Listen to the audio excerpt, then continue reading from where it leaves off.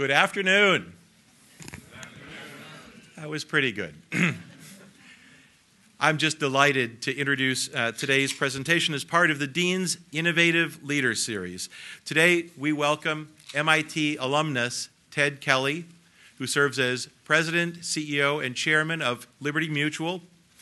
We're fortunate to have Ted with us here today to share some of his thoughts on leadership, and he has really a very thoughtful perspective, and his firm has a very interesting history over the last few years, in particular, a great history of success. Before I say just a few more words about Ted, I'd like to do a small sales pitch and advertisement for the next speaker in this Dean's Innovative Leaders series. Next Friday, April 9th, Anatoly Chubais, General Director of Rusnano, will join us to discuss innovation strategies for economic development in Russia. Mr. Chubais has the ear of Prime Minister Vladimir Putin and is shaping policy in Russia across technology, innovation, and energy industries. He's also played an important role in the launch of the Skolkovo Moscow School of Management, where, as you know, MIT Sloan has an important founding sponsorship. So please, if your schedules permit, come by next Friday to hear some thoughts on this important region. Now, about today's presentation. Ted Kelly, President, Chair, and CEO of Liberty Mutual, has asked the question, responsibility, what's your policy? This isn't just an amazingly successful advertising campaign, although it is that. It's also the framework for Liberty Mutual's conservative and strategic business model, a model that has served this firm extremely well during this crisis. Under Ted's direction, Liberty Mutual has been a carrier on the move. In the last 3 years, Liberty Mutual has enlarged its independent agent-based business through the acquisition of Ohio Casualty and more recently Safeco. It's the 5th largest property and casualty insurer in the United States. The company also ranks 86th on the Fortune 500 list of largest corporations in the U.S. based on 2008 revenue. People close to Ted describe him as one of the most innovative and technologically aggressive CEOs in the industry. It's not really a big surprise to us. After all, he has a PhD in mathematics from MIT, and as a sidelight, has been an incredibly strong supporter of MIT across the Institute through these years.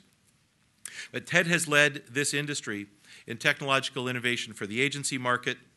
Year over year, business strategy also decides where investment should be made in technology.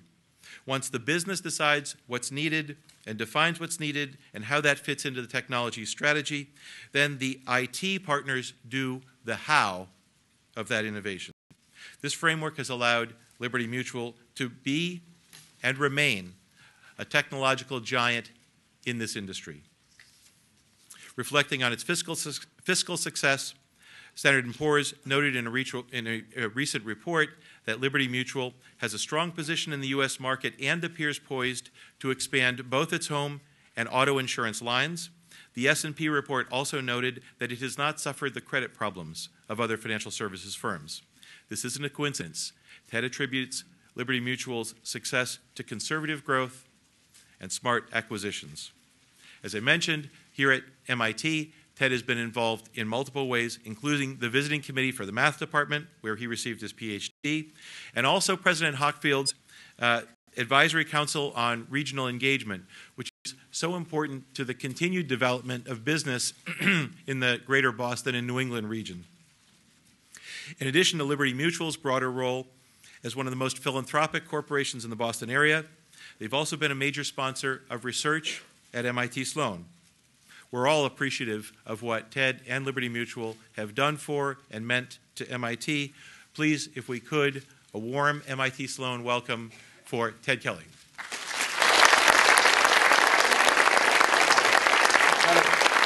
Don't mind, I'll take my jacket off.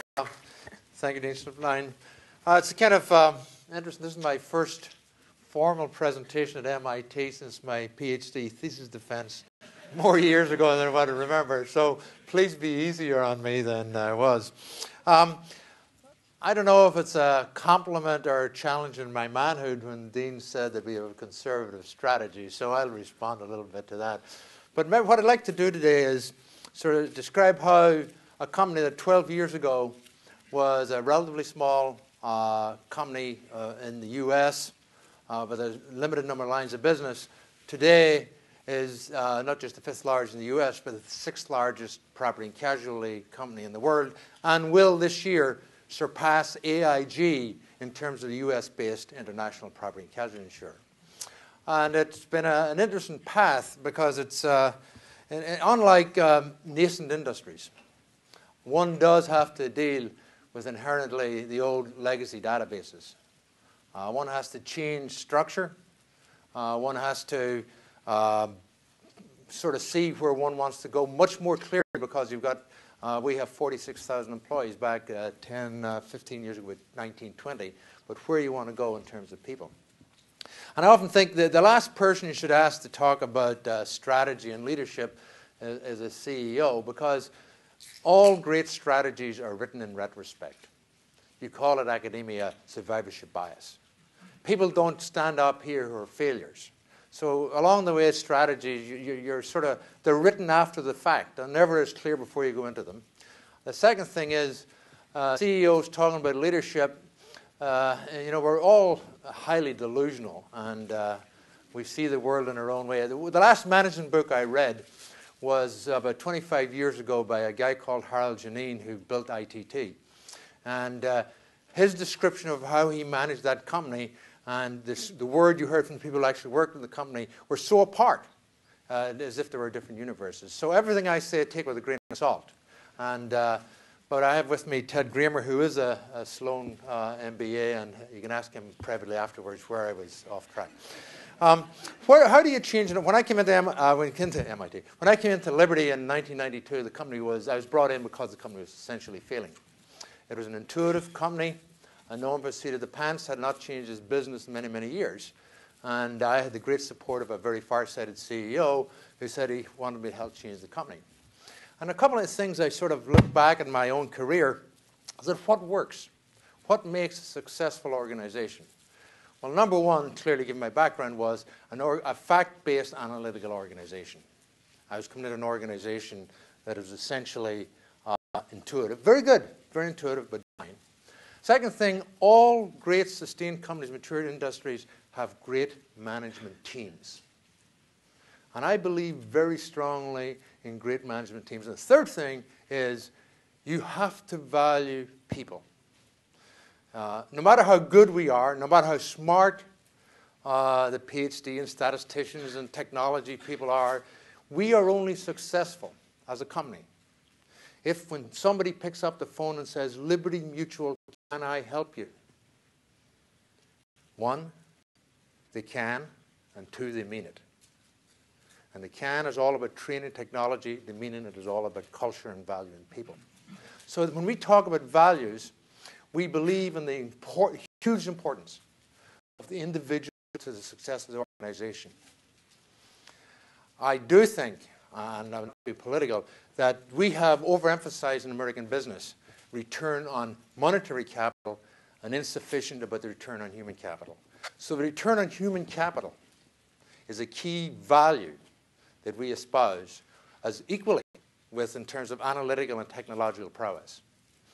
And in fact, just 2 weeks ago, we paid out $190 million in non-management bonuses. Everybody in Liberty, from the bottom of the organization to the top, is eligible for performance bonus. And by the way, a $3,000 bonus to somebody making $45,000 a year is a lot more life-changing than a couple of $1 million bonus I might get.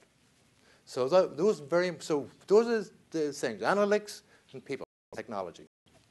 So one of the first tests of that was building the team. I've been there a couple of years, and two of my direct reports were fighting, the way typical corporate infighting. Well, what happens in a corporation when you get infighting, everybody below that organization fight. So one day I called into my office and I said, I don't care. The next time you fight, you're both fired. I don't care if it's right or wrong. They stopped and they became good. They actually ended up working very successfully together. So first of all, the signal was, we are a team. We together, if we're going to conquer this thing, to save this failing company, we have to work together. Second thing was, how do you turn a company that traditionally has not been analytical into an analytical company. So we sat down with the head of human resource and education, and we set about developing a management and a training program that said, just like an education process, at what level of a person's career can we say for certain they've been exposed to this technical training and management training? And we said that education is sort of two component parts. The technical is extremely important, but the culture is equally important. So we don't, when we first proposed the education, each SBU said, oh, hold it, we'll do our own. And I said, no, we will have common education because we want a common culture. And we developed, so as soon as a person is appointed a frontline supervisor, now most of these people are people who have a relatively in the terms of low-level jobs, they're flown into Boston for training. And I, if I'm in the office, meet with each course. I meet several thousand people a year, and if I'm not there, one of my direct reports. Because it is critically important that people who drive an organization don't just understand the technical side of management, because the technical side of management is the same whether it's in Microsoft, Boeing, or Liberty. It's the other side of management that really builds great companies. So you get there and say, okay, now where do we go? We got the training going. And it was an interesting time when I took over CEO. Graham Leach Bliley was coming, and everybody said the banks are going to take over the world. So he did a little reflection on strategy and sort of looked at some numbers, and a couple of things struck us. One, clearly globalization was inexorable. And look over history, when you get big pools of capital, big pools dominate, and big markets create big pools of capital. Second thing was that despite what everybody said, banks were not going to take over the world. And our reason was very simple.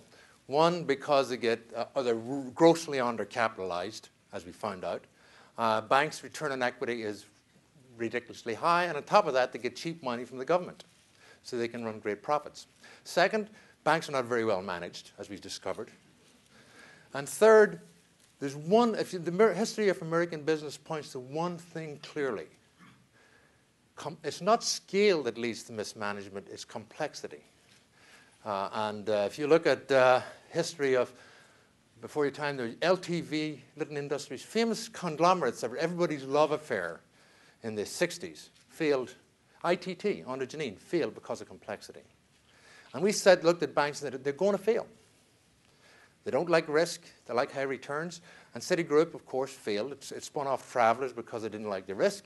And it failed not because of risk-taking, because it was just too complex. There's nobody in their right mind could have managed Citigroup. And then the other thing we said, cross-selling was everybody's belief, cross-selling. But we believe cross-selling is the abominable snowman of financial services. Lots of people claim to have seen it, but there's absolutely no analytical evidence that exists. So we decided those things. And we also said, if you're going to succeed, if we're going to grow, we better be good at one thing. We had at that time a good-sized asset management business, which we sold and decided to invest in property and casualty worldwide. We were in one country back then. We are now in 20 countries. We insure 1 in every 3 cars in Venezuela. Very interesting place. Very good place to do business, believe it or not. We are the only U.S. company with an office in Beijing, U.S. P&C company with an office in Beijing. So how did we get there? I mean, what was the analytical process? We then decided we needed to begin to look at our core businesses. Historically, it is a highly people-intensive business. So I decided right day one, the IT department would report. I have 14 people reporting to me, which is large for a job. But the IT would report directly to the CEO. That's very unusual in our industry. Why? Because success at IT, we don't create anything. We push data. So if I couldn't get involved and understand deeply what the possibilities of IT are, so on a regular basis, I meet with the head of IT, who's actually working with people at MIT to help us develop more useful mobile technologies.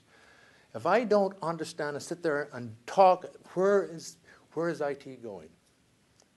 What can we do? If all IT is about is helping us execute the strategy, we will fail. For us, IT has to inform the strategy, which sets us very much apart from other people in our industry. It isn't how does IT make what you're doing now better? It is, how does IT make our business model better? A very different thought process. So it's not just in terms of the analytics, which is a given nowadays, but it's also the question, a key question for us is, how will your generation buy? How will you use, by the way, people who buy online are lousy customers.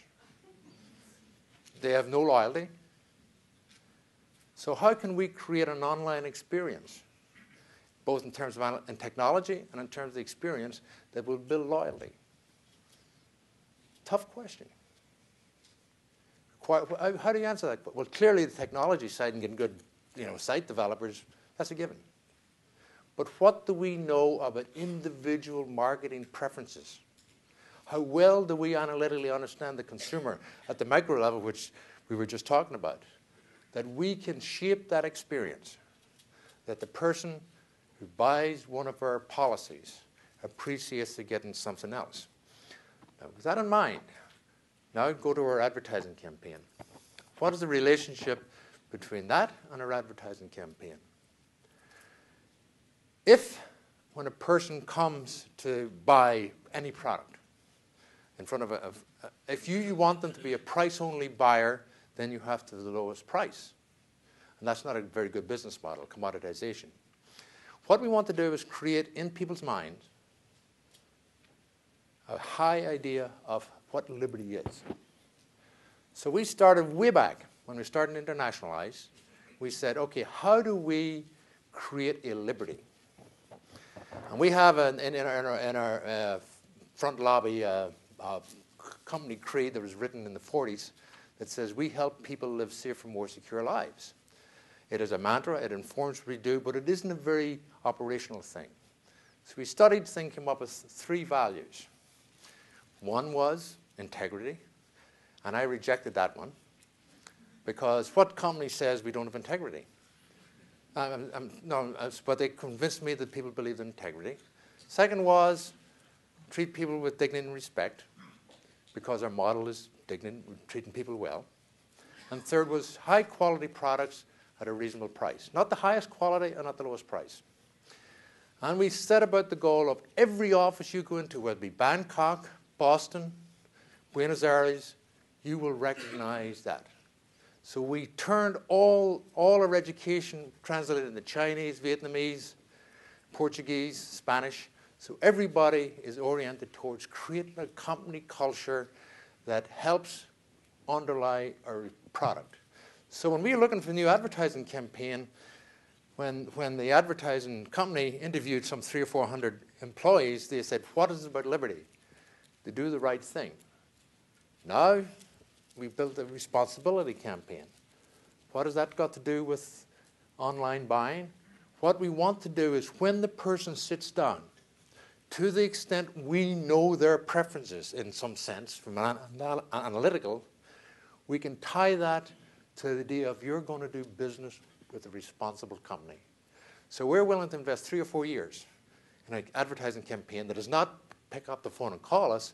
It is creating an image that will ultimately tie into the market analytics. So with that thing, it's very easy. You start your process, you educate your people, and you move forward. But some things go wrong along the way. Paul Sagan talked about 9/11 being seminal. Pragmai, it was for us too. I was going to the office, a board meeting actually, and they heard about the building being flown into, and said it was Cessna or something. And then I heard later another one. Next year's a board meeting, I said, I can't go in here, not knowing what we've lost. So I said to my staff, gee, what's the loss estimate? And they said, no idea. I said, give me a number. So they came up with a number, $1.5 billion. Turned out we were right within 100 million. Totally different.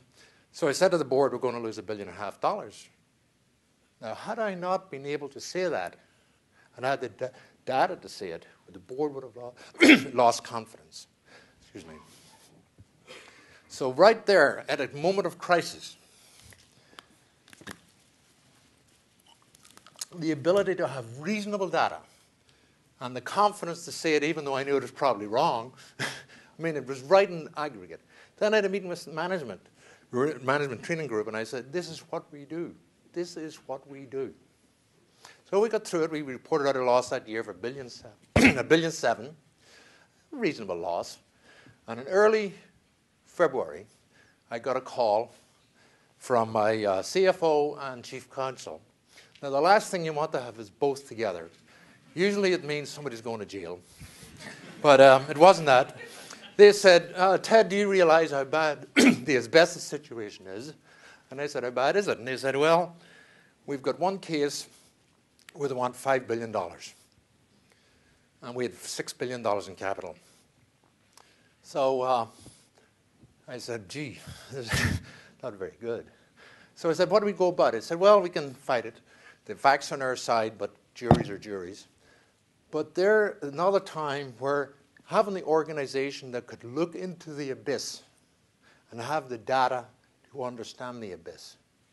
So that, the analytics support the threat, or response to the threat. So had that happened to us 6 years earlier, we couldn't have coped with it. So $1.5 billion loss, $1.7 billion loss, and then a threat of a $5 billion loss. At the same time, I went into the next room and said to people, we're going to buy a company. So compartmentalization is a key factor. So all those things came together different times to help us create what was then a $6 billion company and is today a $31 billion company. A company that is built on responsibility, analytics, and people. Thank you.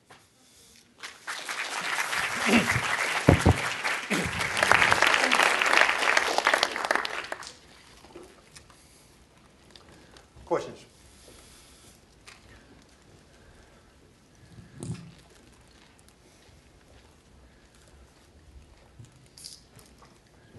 Yeah. You make it sound easy. What was your biggest problem getting it to happen?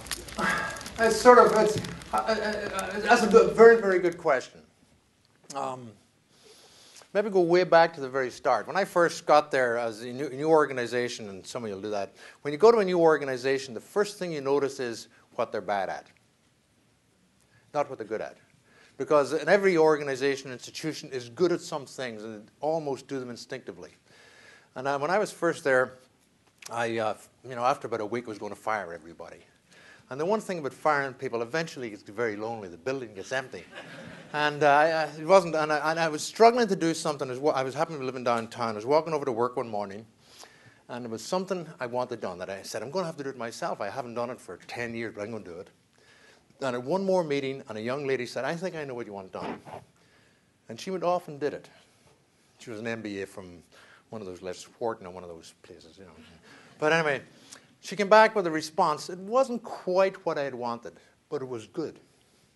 And I realized Liberty hadn't gotten to where it was by being a bad company. My job as leader of the company was to find what is good and build that, not to eliminate what is bad. So the positive attitude, getting that instilled in the organization. And it probably took, realistically, it wasn't until 9/11, when the company was really under stress, that the company came together as a unit. It probably took all of 9 years, getting the culture changed around a positive, analytical-oriented thing. And there's no contradiction between analytical orientation and people orientation. So that was the hardest thing, to get that culture strong. And because I can be pretty demanding on people, and understand that demanding as you may be, people are fundamental. See, fundamentally, there's not. The other thing is, and maybe sounds like a silly thing to say, always remember what Napoleon said. There are no bad soldiers. There are only bad officers. And our belief is that we employ, as I said, 46,000 people. 96, 97% of the people who come into the building every day want to go home feeling they've done a good job. Our job is to tell them what a good job is. To get a management team who can do that consistently on all levels is the hardest thing in a large organization. And that took years. And 9/11 helped get there. Yeah. Okay. You mentioned that the hardest thing to manage is not size, but complexity. Mm-hmm. And Liberty Mutual's expanded into many countries internationally, and I would think that that comes with a lot of complexity on its own. Can you talk about how those units are organized, and what were your criteria or decision criteria on how to organize it, either geographically or by product? And That actually is a really fundamental question, and we struggle with it. We believe, I believe, and boast from experience, in accountability. I don't like matrix organizations. Now, the problem with a matrix organization is they give everybody an excuse for failure. One of the key things a manager has to do, an executive, is to remove excuses for failure. So too many interdependencies create failure. So we organized ourselves. When I first got in and took over his job, I said, I can't run California out of Boston. So when we began to go international, I said, there's no way I can run Venezuela or Brazil out of Boston if we can't run California. So we organized internationally very differently from almost any other company. We do not have country managers. We have country leaders, fundamentally different. So the guy who's running Vietnam, or the woman who's running Argentina, if we call them country presidents, their next job isn't running a bigger country. If they do well, their next job is running a bigger part of the business. So we don't use international as just a way to train Americans to sort of pretend they're useful internationally. We use, as much as we can, we use local people, if there is a talent, to run countries for us. So we are organized very much on a country-by-country basis. We hold them accountable for growth, hold them accountable for profitability. We give them all the support and resources they need, but it's their job. It is not a matrix. They can't say, well, the guy in Spain didn't ship me something, or the guy in Boston. No, it's your job. You run Vietnam, you grow Vietnam. So we're very much organized along that way. So people get a lot of accountability very, very quickly. In fact, we have a CDP program where we hire a lot of people from Sloan School. And one of the guys now running Thailand is, in fact, he's a Chinese guy out of that program is now running Thailand. He's responsible for Thailand. No one else is responsible. Now, he's got support, but it's his job. And whatever lines of business he wants to write there, as long as they're consistent with their business model, he can write them. Yeah. Given that your company is so focused on analytics, how do you measure the impact of this advertising campaign? Well, that's a very, the thing that bothers me, I'll answer it sort of circuitously. The thing that bothers me about the advertising campaign is we like it. And that's scary. I mean, one of the things part in any job is you have to be absolutely confident and racked by anxiety at the same time. So I'm confident it's a good campaign, but I worry it's not. And what we try to measure is top-of-mind recognition, whatnot. The kind of interesting thing that's happened in the campaign, our top-of-mind recognition, name recognition, is just growing dramatically well. However, people don't know what we do. They think we sell mutual funds. They think we sell health products or something. No. So it's moderately successful. In fact, but the fact that in say auto and home, we, apart from Geico, we're the second fastest growing company.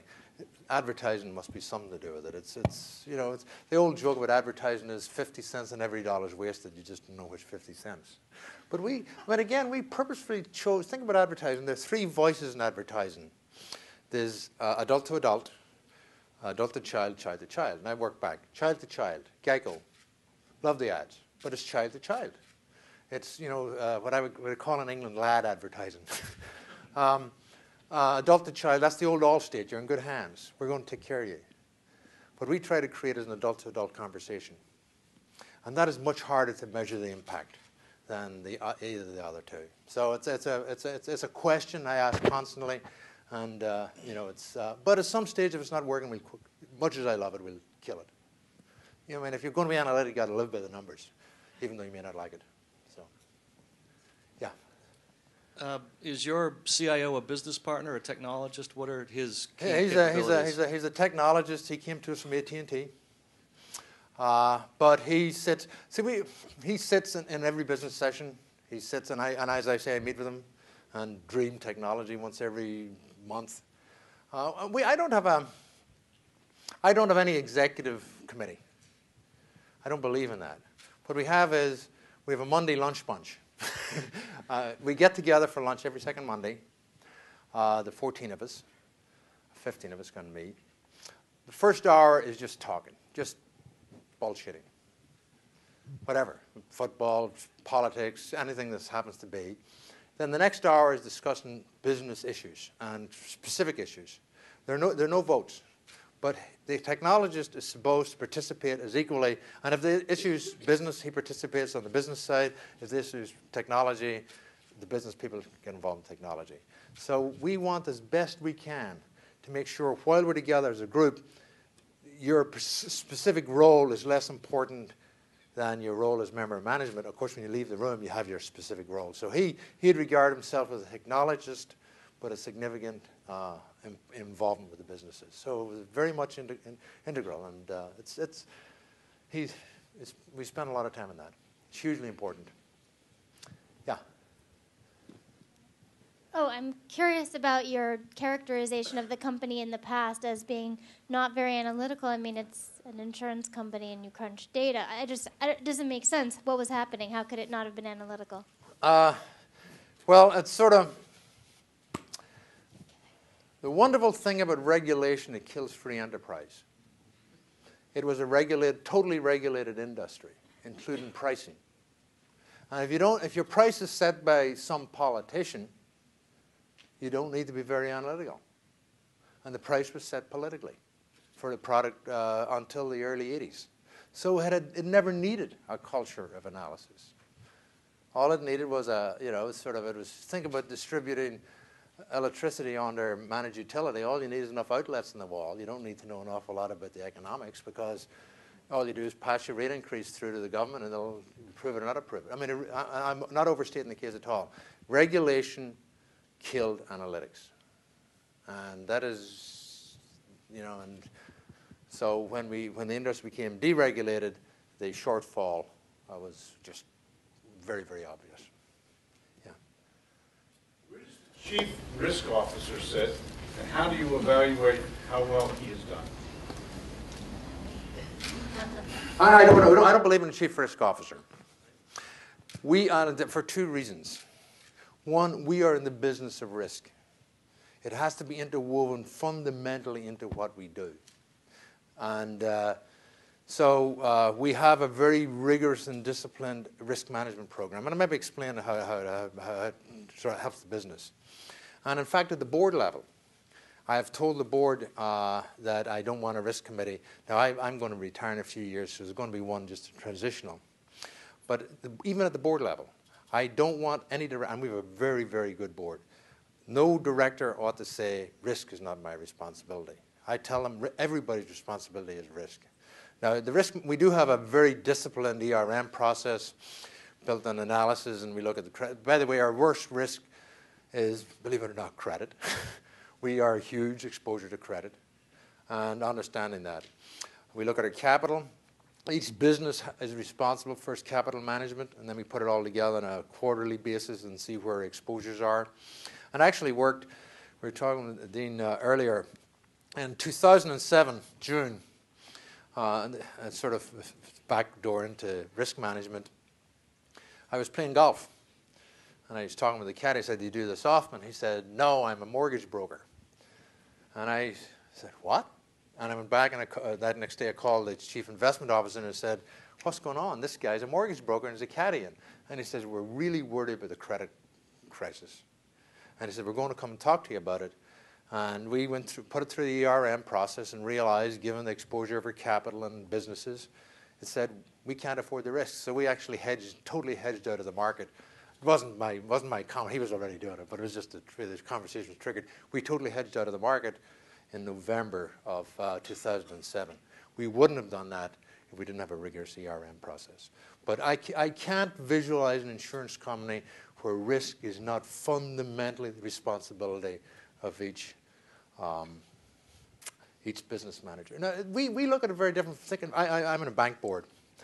And one of the things that struck me very forcibly, difference between banks and insurance companies, the banks are now changing. In June, when we start the planning process, the first question we ask is, what can put us out of business? And by the way, our nightmare is the Northeast hurricane. It would cost the industry $80, $90 billion. Cost us $6 or $7 billion before reinsurance. So the first thing we say, if there is a Northeast hurricane, how do we know we'll be open for business the next day? I mean, that's fundamental to the starting process. Banks, on the other hand, approach it, how much extra risk can I take to make a profit? Very different thought. We actually look at ruination as a fundamental business tool, not as not as just the bump in the tail, a statistical tail. So I insist that ERM be part of everybody's business management. Yeah. When you hire MBAs, which is more important, specific skills or more generic thinking and interpersonal skills? Both. That's a good question. I don't believe in general. In the end, everybody has to have an intellectual calling card. And I mean that. The wonderful thing about business problems are there is no unique approach to solving a business problem. Different backgrounds, especially as you get above the pure technical, different backgrounds lead to different perspectives. And it is those different perspectives that really make it exciting answers. So I want to have somebody who has clearly demonstrated a strong technical capability in something. So they've proven their earned their chops, but equally well have the common sense to see it in the larger score. Now, because the ideal thing is you throw somebody a billiard ball and tell them to unravel it. That's a lot of business problems look like that. How you get the toehold of the business ball depends on what your skill is. But you have to see the whole ball, not just the skill. So I think both are critically important. The second thing, and probably more important than those two, is what I would call cultural fit. And cultural fit's dangerous because the danger of that is we end up looking alike. And so we try to provide that. But cultural fit in the terms that they will both benefit and add to the culture. The people who fail in Liberty almost always fail, not technically, the MBA types, but because they don't fit culturally. And what does culture mean? You hire an MBA, we pay them very well, put them in fast track, and they really do move quickly if they're good. But they're going to be sitting beside someone who's paid half what they're paid and not going to move as quickly. If the person sitting alongside them doesn't appreciate what they do, or doesn't appreciate how they act, they aren't going to succeed. The people who really succeed are the people who are really, really good, but the people who don't need to be told they're really good. But it's both. But the technical skills critical. You can't generalists. I think just looking at another company, one of the first things Jeff Immelt did when he took over GE was get rid of the general manager thing. He says, I want people who are good at stuff. It's a different. Nowadays, it's really important to be good at something. Really good. Yeah. Yeah. Going back to the topic of analytics, I'm curious to hear whether at any time you have relied on your pure guttural instincts over raw numbers, and if so, how do you strike that balance between numbers and analytics versus instincts towards making a decision? Well, I'll give you sort of two examples. If it's all analytics, a computer could do the job. I mean, it's not all analytics. The combination of intuition always comes into the end. And it is, see, there's sort of two levels. The numbers will show one thing. Then your experience is, numbers show something, but can you line the organization behind the answer? I mean, there are approaches to the business that are extraordinarily successful that we couldn't do. We just couldn't align the organization behind them. So you just reject those. Are they achievable? The second thing is some common sense. I'll give you two analytic experiences. Both back in the dot-com era. We had an outside consultant kept coming to me and saying, you're going to be killed by dot-com.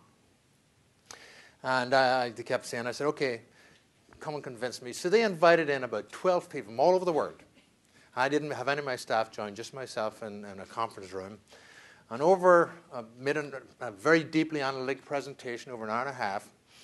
And they said, and so you see, there are now 17 companies attacking you from .com space. And I said, I'm glad there's 17. If there's one, I'd be worried. Think about it. The analytics, they wiped each other out, didn't wipe me out. So the analytics showed there were 17. The common sense showed it didn't have to worry. The other one was we were about to go into, we had a very, very successful business in, very successful business in Latin America. We didn't like Europe as a developed industry. Southern Europe was attractive. So we got a chance to go into Spain. And another consultant came in and said, we understand you go into Spain. You cannot launch a successful auto business in Spain.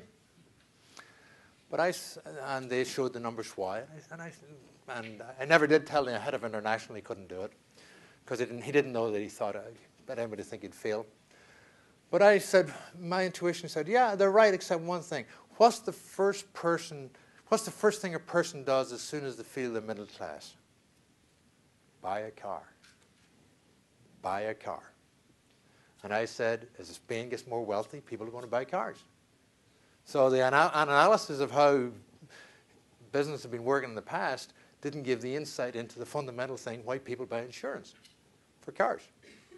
So we've now got a hugely successful business in Spain. So it's analytics informed, they don't make the decisions. Common sense and judgment is a huge part of it.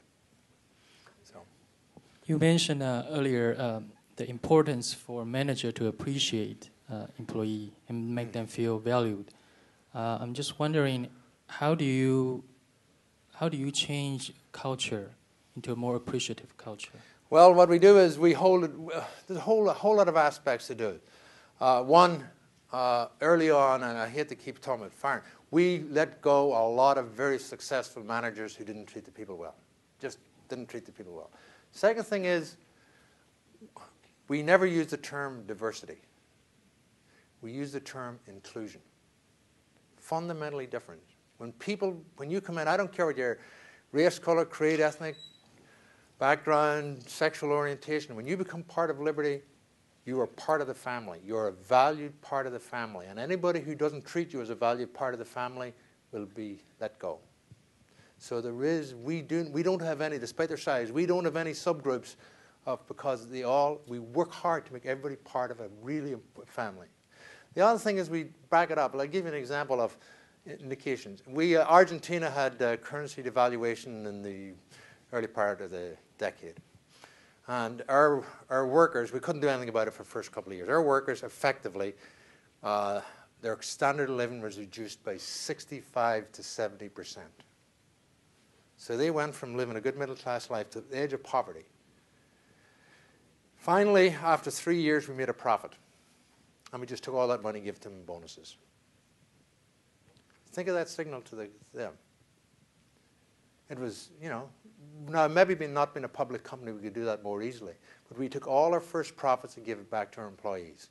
Because despite their hardship, they had worked to hold that company together. They earned that money much more than the capital had earned the money. So the people who created the wealth got the wealth. Now, were we a public company, that might have been more difficult. But we believe fundamentally, and over again, re-emphasizing both through managerial actions and whatnot.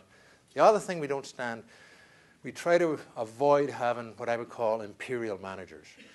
The most dangerous manager or executive is one who loves the position more than the job. And a good test of a successful executive is, do they love the job more than the position? If they don't, they're going to destroy the organization. So we work a lot on it. So, yeah. Hang on a second. I studied mathematics in college and totally loved it. So I'm interested in how your background as a mathematician influences your managerial and decision-making styles. Sort of a whole lot of answers to that. One, obviously, I can facilitate with numbers is part of it. But probably, maybe having done research in mathematics, unlike experimental sciences, when you start a mathematical research, you run the real possibility of spending years and getting nothing. If you're an experimental scientist, you always, a negative experiment at least can get you a PhD thesis. A positive experiment will get you a good job. And so you had to have that, I had to develop somewhere along the way the confidence that I could take that leap of faith. And then as an executive building the organization, that you're able to take the leap of faith knowing the organization will bail you right or you're wrong. No, it's sort of a line in there. So that analytical approach. The other thing it is, I think the discipline of having to think through tough things. You know, I was thinking about communication, actually, on some lesson about writing. You know, the old Cicero thing, if you can't write it, you don't understand it. And think about mathematics. You could intuitively see the answer, but you had to sit and hammer out the proof. That discipline is extremely important in business. You may see where you want to go, but you have to be able to hammer out how to get there. And I think that little thing, that sort of difference between, back to the intuition and numbers, being able to have the intuition, but knowing you can actually build the steps to it. That mathematics helped in that. So, somebody up there. Hi, do you think innovation could play a key role in helping to build competitive advantage, reducing cycle times, retaining customers, etc.? And if yes, what has Liberty Mutual specifically done to build a culture of innovation? That's a great question. In fact, we were talking about that. Innovation is, even though we're a mature industry, innovation is constant. There are no sustainable competitive advantages. There are none. There are sustainable competitive cultures. Because we're a mature industry, and we can't patent things. So if we are copyright things. So if we do something, people follow us very quickly. So both, take for example, simple things like I was talking about the website. We can innovate the website experience. Now, if it works, people will copy us immediately. But what we have to do is then create a culture that aligns behind that innovation. And TED runs their claim organization. Innovation in using analytics to predict the appropriate settlement, not to determine, but predict what is an appropriate settlement value. That would give us a huge leg up. Innovation in understanding consumer buying habits. One of our most successful, we're by far the biggest affinity marketer of personalized products in the country, by far. So innovation is a constant thing, but innovation without being able to line the people up behind the innovation so innovation for innovation's sake. It has to be innovation the organization can execute. But companies, unless we do that, see, another sort of thought process has always been stasis is not an acceptable economic condition. You either grow or die. Second thing is being caught in the deadly middle. Too small to be big and too big to be small is not a tenable position. So you've got to decide what you're going to do. If you're going to be niche and succeed, then you can have a very tightly creative, innovative culture and move nimbly. If you're going to be large, you've got to choose your points of innovation and line behind them. We chose to be large. Innovation is critical of what we do, but executing behind the innovation is equally important. Thank you. Yeah, it's working. How has your vision as a leader and the challenges that you think you will face ahead changed as a consequence of the recent financial crisis? That's I talked earlier about risk management. I don't think it has changed our thoughts about risk management at all. Because I think we as an industry, and not just we, Liberty, but we as an industry have done a remarkably good job in that area. My deep, deep, deep concern, and it's sort of, I alluded to it, is we are seeing, in response to the crisis, the political response will in fact curtail innovation and growth. And, you know, it's, I'm trying not to be political, but think about right now. As of yesterday, the most important parts of consumer credit, mortgages 95% or 90% controlled by the government, and student loans are now nationalized. A culture where increasing parts of the financial market are nationalized will ultimately not grow. And so the danger of overregulation is something that really is concerned. And there's a total lack of understanding of the risk. Capital has nothing to do with solvency. Liquidity has to do with solvency. Capital is a way of controlling growth. They're getting it all wrong. They're talking about size, size being systemic. Size has nothing to do with systemic risk. It's complexity and interrelationships. So as a whole, what worries us most is the world is going to be less conducive to companies taking appropriate risk. And by the way, appropriate is a really important word, appropriate risk and innovation. So that is a concern we have. So I spend much, much more time in Washington and with regulators than I ever dreamed I should. So it's a worrisome thing.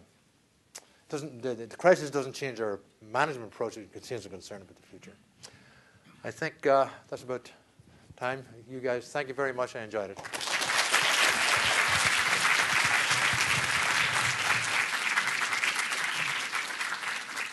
Thanks, everybody. You know this school is all about principled, innovative leaders. You can't ask for a better example than Ted Kelly. We could thank Ted one more time. Thank you.